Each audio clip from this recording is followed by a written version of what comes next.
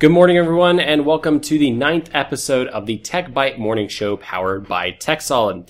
If you guys did not know, we hit our first anniversary on YouTube. That's right, 1 year of TechSolid content. Click the card in the upper right if you guys want to see our 1 year video.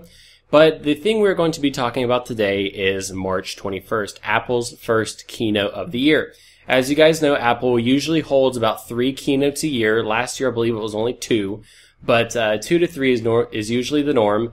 But we are expected to see the iPhone SE, a new model of the iPad or iPad Pro, possibly some MacBook Pro refreshes, which I'm personally very excited for. I've been looking for a MacBook for a long time. This may just seal the deal. And possibly some new Apple Watch bands as well. So how are you going to know what's going on? Obviously, Apple is going to be live streaming the event if you own a Mac or an iPhone or iPod or Windows 10 on Edge. But us over here at TechSolid, we are going to be covering the entire event. So be sure to look out for a dedicated announcement for that.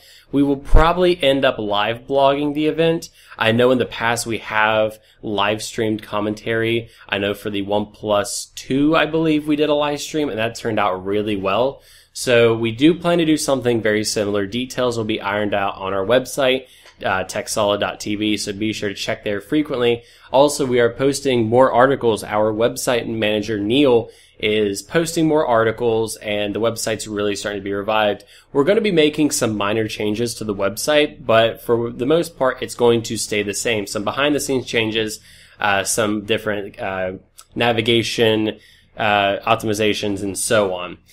So those are the 2 big things that we have. We could continue to make some rumors, but in terms of rumor and leak videos for the event coming up on the 21st, all the rumors are kind of out. So we are going to start focusing on the next iPhone, being the iPhone 7, the 7 Plus, and possibly the iPhone Pro. I've seen the word Pro thrown around every now and then, so I'm very excited to begin coverage for that content. This is very interesting because all these events that we were covering over at TechSolid a year ago, we're covering them again for the 2nd year in a row. And it's actually really awesome to look back, see what we can do differently, and so on.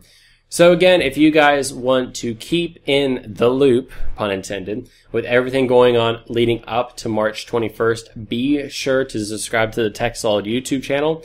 Also, we are going to be having a few more guests. We're really starting to open our doors to guests. People have contacted us about potentially promoting their channels on TechSolid, and I'm completely open to that because that's ultimately what we want here at TechSolid is a community, and I think we've done a very good job at building a community so far.